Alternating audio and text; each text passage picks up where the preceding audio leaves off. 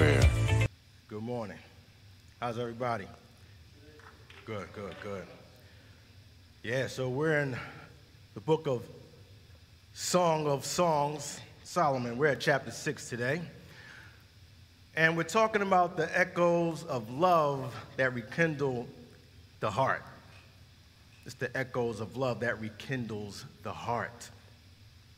I don't know about you, but when you read this book and you try to go line by line and precept by precept, as the scripture says we should, you're probably going to walk away with more questions than when you first started. Because the book is poetry. It's about human expression. So the first question I will come across is, well, what does this book have to do with me? Because I always try to apply the scripture to my life and see how I fit in the scripture or how it fits to me. Now, we understand that Solomon is the description of God's love for his chosen people and also Christ's love for the church, also known as the bride. And the Shulamite woman, who's one of the main characters in the Song of Songs, is the description or the depiction of God's chosen people and the church, also known as the bride. So what the Song of Solomon tries to do, it tries to draw you closer into intimate communion with God. It's a love story. It's a love story. The whole Bible is a love story from beginning to the end. It's a love story with everything in between, right? All the mess that we see reading from book to book in between. So from Pastor Josh and all of those that have spoken alongside of him, like Elder Dion and Matt Lucas. Matt Lucas stood up here and gave a testimony of, at one point in time, him and Christ weren't on speaking terms. And it was because of the love that was echoed through his wife that rekindled his heart to love Jesus again. The echo of love rekindles the heart. See, we have to love people from our relationship with Jesus and not from our mood. That's real love. That's how we rekindle the heart. It's not about how we feel. It's the love of Christ that Christ has in us and for us that flows through and touches the hearts of other people. And then from Pastor Steve and Lori Rotter, and Lori stood up here and gave her testimony of how she didn't even like herself at one point in time. But it was the intimate relationship and the love through the scriptures that shined a light on some darkness that was in her heart. And it was damaged emotions that caused her to not look at herself the way that God sees her. See, it was the love that was echoing through the scripture and through the word that rekindled her heart to love God once again and loving herself, as the scripture says. She got to love herself in order to love people. So it was the echo of that love that came through the scripture that caused her to love Christ yet again through the damaged emotions. So again, this is a love story that starts from beginning to end, and the book of Song of Solomon is just a acute, or it gives details of this love story. And if we can recap chapter 4 of this book, Solomon is just pouring on all sorts of compliments for the Shulamite woman. He starts in how beautiful she is, and her eyes are just like dove's eyes, and her hair is like a flock of goats coming down from the mountain of Gilead, and her teeth, he says she has all of her teeth. It's a big thing. None missing. It's the simple words that seem to be the most effective, right? And then it's not just her physical beauty, but it's her character also. It's the character, and it's the character that caused him to say, hey, come away with me. And as Pam Clark pointed out last week, it seemed to be some complacency in her response to the invitation to come along with him, to come away and be more intimate with him. It sounds like from reading the scripture that she's like, well, I just got home from work. I just got comfortable.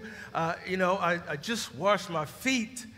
And so by the time she's reluctantly getting up to go answer this call, he's gone. He moves away from her. So now she's feeling, oh no, what have I done? There's a separation here. She sends out a search party. She's stressing. She can't sleep at night. Oh no, I didn't answer the call fast enough. So now that brings us to chapter 6 today, what we're going to look at today. And chapter 6 starts off with appearance from none other than the women of Jerusalem. And they start by saying, "Where has your beloved gone, O most beautiful among women? Where has your beloved turned, that we may seek him with you?" Listen, I don't know about you, and it's sort of difficult to figure out who these women of Jerusalem are, but they may very well could be the little foxes that are coming to steal the fruits off of the vine of this relationship in particular. Because when you start out with a statement of, "Oh, most beautiful among women," why do they need to say that? To me, that's dripping with sarcasm. You know, today we would call them thirsty women, if you will. It's evident that these women are the little foxes because they're prying for information. They're thinking, "Oh, is this love affair over with? Do we have a chance to get with the beloved?" But they want to see how the Shulamite woman's going to respond. So they're egging her on. And listen to her response.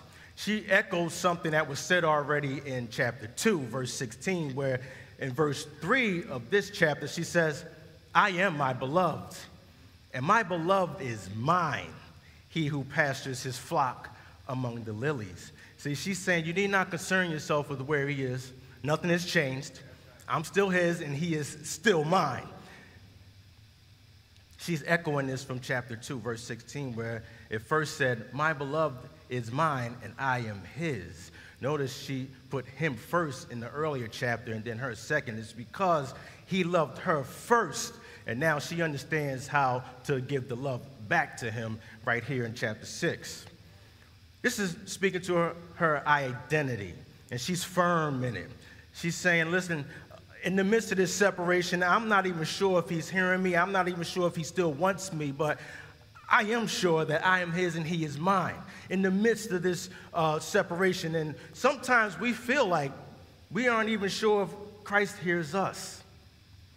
We feel like we're so separated. At least I looked at myself as this when the Lord first started dealing with me, and I wasn't even sure, and I'm praying, but I'm hearing people say, "Yeah, the Lord told me this and the Lord told me that," but I wasn't hearing anything until I came to a bit of truth that I'm going to get to in a little while longer. But she's firm, in a little while later, but she's firm and confident in what she's saying. Yes, in the midst of this storm, I know who I am.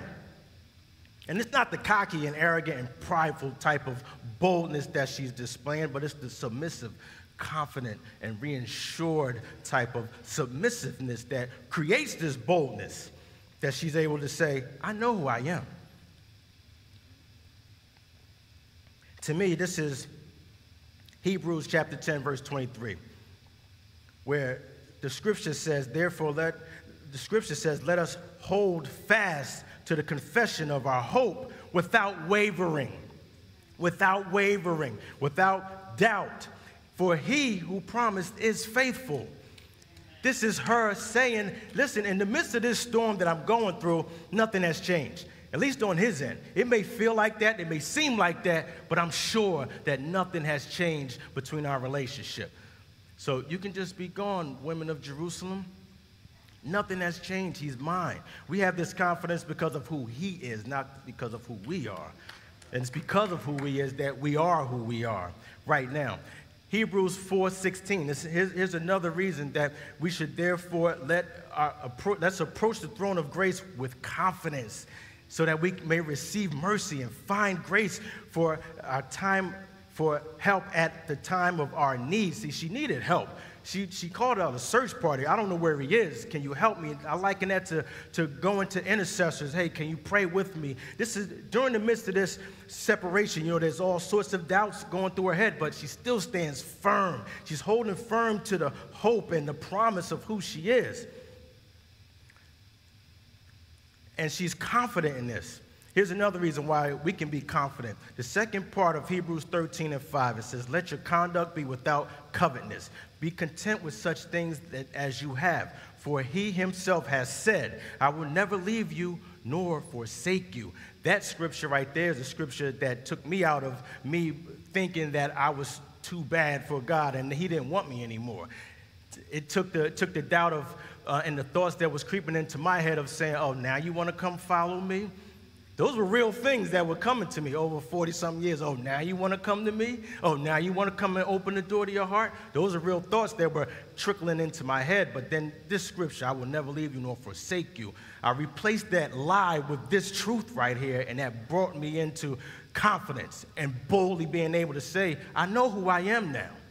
I know exactly who I am. But see, notice that it says in Hebrews 13:5, for he himself has said, he has said. It doesn't say that he will say, he'll say it soon in the future. He has said, which means he said it already, which means that we are reading an echo. And it's an echo from Deuteronomy 31:8, where he said, and the Lord, he is the one who goes before you. He will be with you. He will not leave you nor forsake you. Do not fear and do not be dismayed. Do not fear and do not be dismayed. That's an echo of something that he said already. It's the echo of love that rekindles the heart. It brings you to assurance. It brings you to this confidence. It brings you to this boldness of who you are. It's your identity in Christ. In Christ. And if we can take it a step further, we're back at Hebrews 13:8, where it says Jesus Christ is the same yesterday, today, and forever. That's it. He's not going to change. There's nothing you can do that can change how he feels about you. He's already made this statement. He came and died for you so that you can be clean. But you got to come to him. You got to come to him so he can clean you up. Even with all our mess, we got to come to him. We got to open the door of our hearts so he can come in and clean up everything, and he can love you so he can show you how to return the love, so he can show you how to echo the love, so you can rekindle some hearts out there. This is how we have to come boldly to the throne, and when we refuse to come boldly to the throne, we deprive ourselves of what we need. We deprive ourselves of the privileges and the things that were bought for us on the cross. Well, let's jump back to Solomon.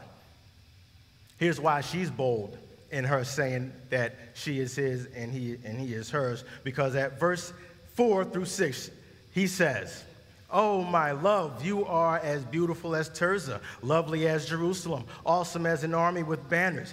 Turn your eyes away from me. He's back to the eyes. For they have overcome me. Your hair is like a flock of goats going down from the Gilead. And your teeth, back on the teeth, are like a flock of sheep which have come up from the washing. And everyone bears twins, which means she has all of them. And none is barren among them.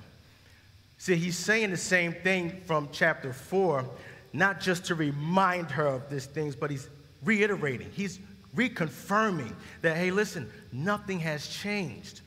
I still see you the way that I saw you then. So instead of saying something new, he says the exact same thing. I still love you. I'm still in love with you. To me, this is Colossians 1:21-22. And it's where it says, and you,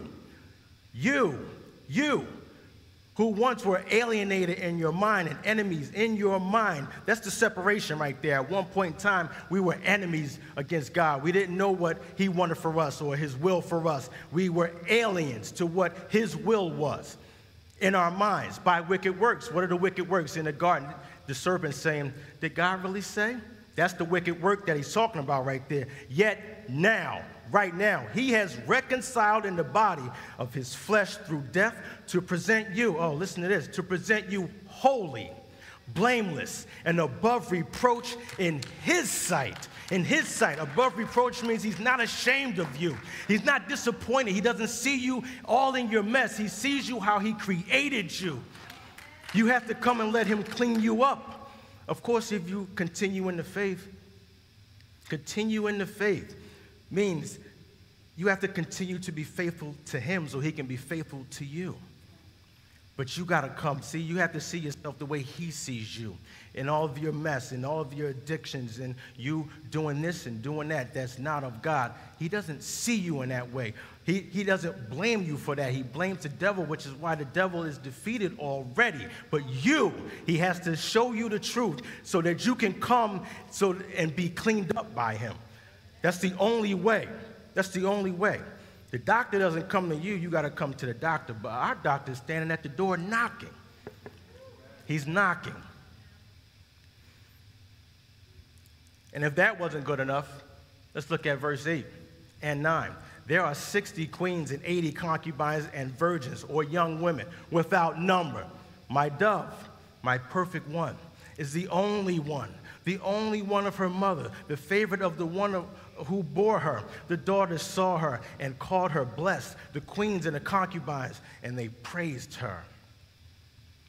He got so many to choose from, but there's one.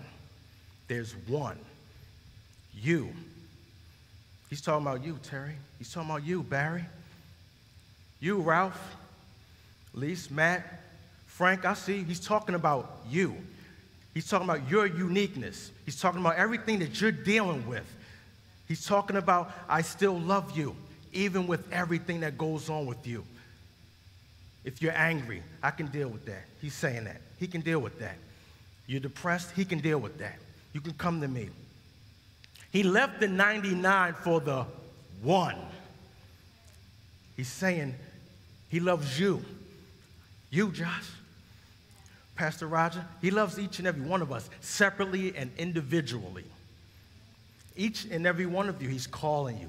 You see what this book does? It calls you. It's a personal love story. You can make this book a personal love story for yourself, between you and your Lord and Savior, between you and God. This is what this is. This is how this book should speak to you. It's the echo of love that's going to rekindle your heart. When he finds you and you're that missing piece, you're the kindred spirit, you're the gem that he's been looking for. And in that moment, oh, heaven's going to rejoice. Heaven's going to be so glad that the word is working in you. Worked in you. You're a great discovery. Because we all once were lost, and now we're found. See, there's a reason why the relationship with Christ is called a marriage. We know a marriage is an intimate relationship. It's meant to be a really exclusive and close relationship. It's transparent. It's an open relationship in terms of communication. You should be able to share everything with your significant other. It's exclusive, lifelong covenant, and God created it.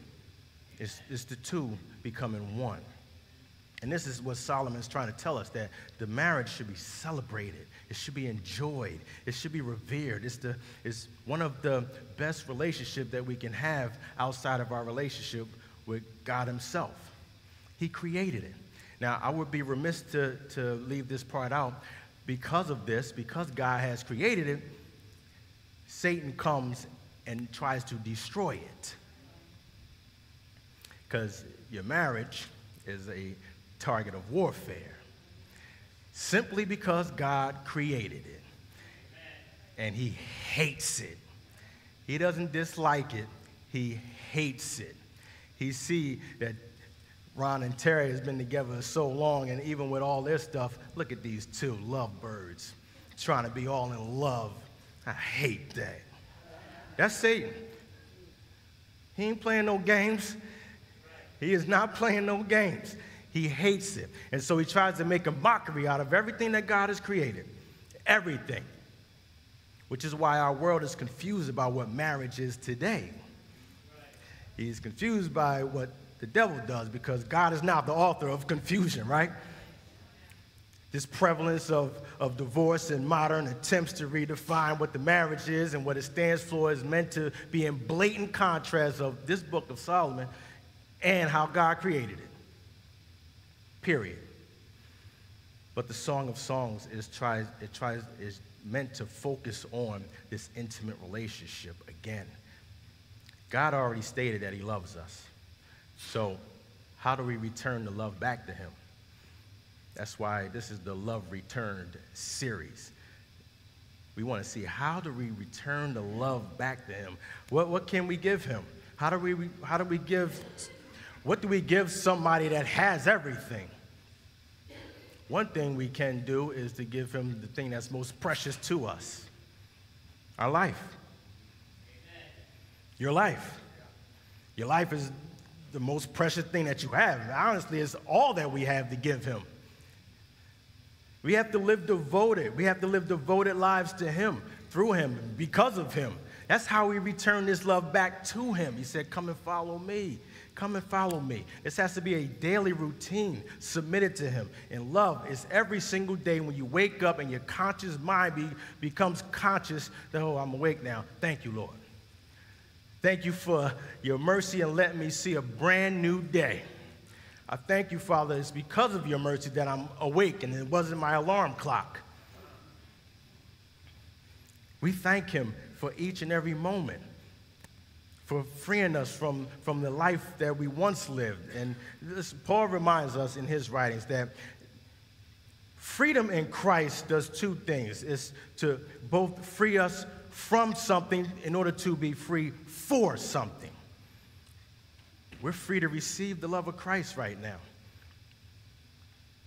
Will you give the love back? That's the question.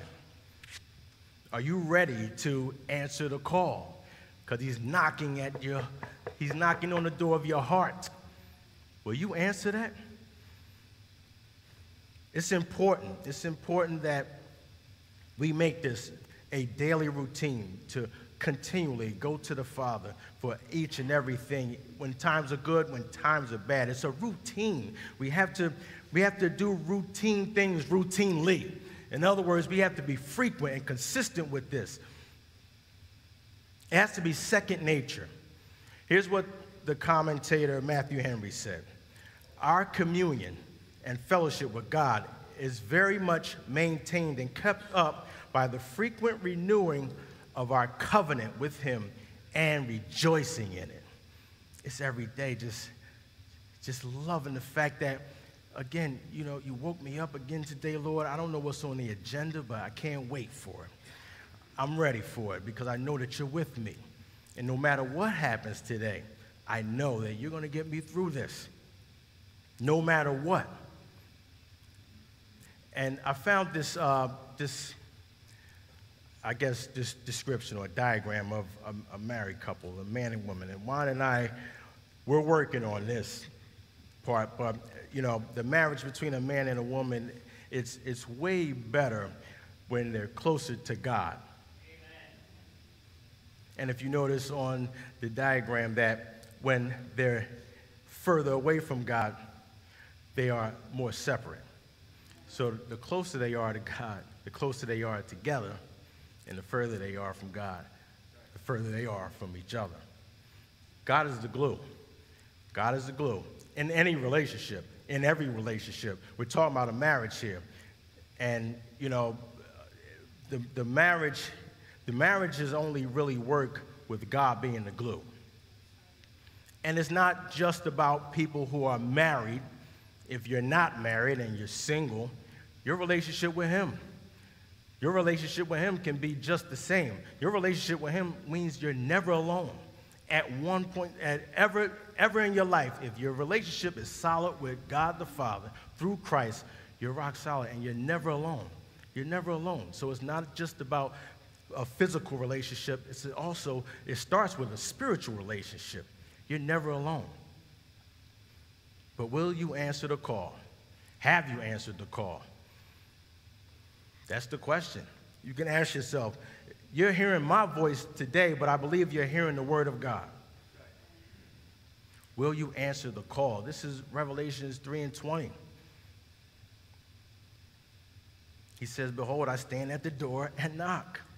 And if anyone hears my voice, and opens the door, I will come in to him and will dine with him, and he with me. He's at the door. He's at the door of your heart today. He's standing there. He's waiting for you to open the door without any anything in the way. With the walls, tear your walls down. Open up the door to him. Let him come in. No matter what you're going through, he's here to clean up anything that you're going through. Will you open the door? Will you answer the call? So you can go away with him. So no matter if you're here, if you're here and you don't know Christ, if you're watching on the live stream, or maybe watching a replay of this service, it's no coincidence that you're hearing this message. I don't believe in coincidences. There's a reason why you're here today. And if you feel like you don't know Christ, say it in your own words. You say this in your own words. And I'm saying say it in your own words so it's your sincerity. And you're not just repeating what I'm about to say. Lord, come into my heart. I'm a sinner, but now I'm ready to repent. Come in. Clean me up, Lord. I open my heart to you so we can commune and dine together, Lord. And if that was you and you said that today, even if you've been walking with the Lord and you need a renewal of vows, if you will, you say those things. You say that every day if you have to. I recommit, Lord. I'm yours today, tomorrow, forever. I thank you, Lord, for choosing me and calling me. Reconnect, recommit your relationship with him each and every day. It's the frequency, it's the consistency in your walk with Christ. This is how you return the love back. In a marriage or any relationship, once you get him, you got to keep him, right? It's the same here. You be faithful to him, he'll continue to be faithful with you. That's the only way you're going to get through this life. Amen? So echo the love of Christ. It'll rekindle the heart of somebody that you're going to come across today. Let's pray. I thank you, Lord. I thank you, Father, for touching hearts and minds around the world.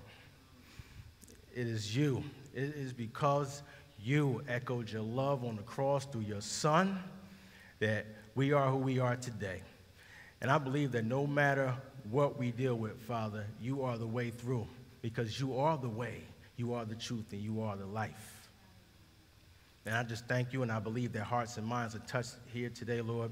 And I just I ask that you bless and continue to bless each person here and anyone that comes across this message, Father, that you will bring them and soften their hearts and they will come to open the door so that you can come in and dine with us, with them, Lord. And I thank you. In Jesus' name I pray, amen and amen. Be blessed. The altar is open if anybody needs to come up for prayer or anything. God. Thanks for watching. If you enjoyed the service and you want to learn more about the ministry, head over to the website at praisetabernacle.church, where you can learn about all the ministries Praise has to offer. Find devotional content, weekly newsletters from the pastors, and much more. We hope to see you soon right here at Praise Tabernacle, because we are people restored and inspired, serving everywhere.